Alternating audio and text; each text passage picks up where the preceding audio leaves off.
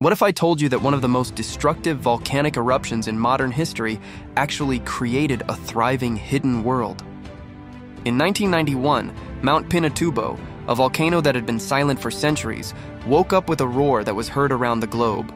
It was a Plinian eruption, a catastrophic explosion that sent a column of ash and gas over 40 kilometers into the sky. The immediate aftermath was devastating.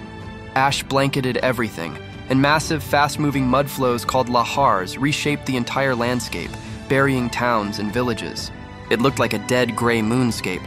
For years, scientists thought nothing could survive, let alone thrive. But they were wrong. Decades later, something incredible has happened. The very ash that caused so much destruction became a fertile foundation. In the volcano's crater, a stunning turquoise lake formed, and all around it, a new ecosystem has been born. Pioneer species like tough grasses and the native agaho pine trees took root in the volcanic soil. Their roots stabilized the ground, paving the way for more complex life. Insects, birds, and even wild boars have returned. It's a testament to nature's unbelievable power of recovery. From the ashes of destruction, Pinatubo has created a secret, vibrant world, proving that even after the most powerful disasters, life doesn't just find a way, it flourishes. If you find this enjoyable, consider giving us a follow for more Did You Know?